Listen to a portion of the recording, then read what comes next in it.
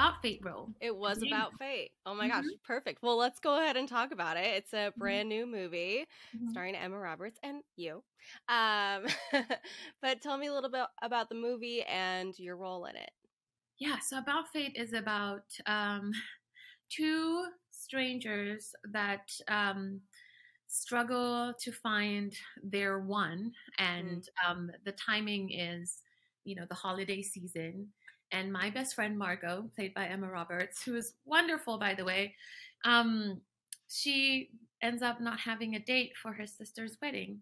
And so, after a lot of shenanigans and a best friend who is trying to get into more shenaniganry, um, yeah, it becomes a bit of an explosive night.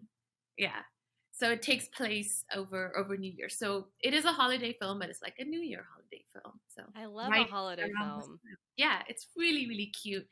And honestly, it's about fate and how we try to control the outcomes. And it generally is just probably better to surrender because what's for you is coming to you, i.e., in Margot's case, like it's gonna be right in your bed waiting for you. And your character is a bit wild and fun. How do you relate to that? Oh, I have a past. I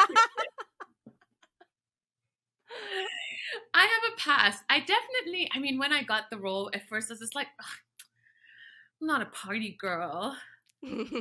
Not anymore." Ah. But just leaning into my, my university days, I had a great, like I said, I went to college in Cape Town. And if you know anything about Cape Town, it's a beautiful, like, coastal city, party city, tourist Mm. city. So I leaned into those years and the kind of person that I was at the time and is still in there somewhere, obviously. And that's how Dana was born. I also made her British, which was pretty random, but it just felt right.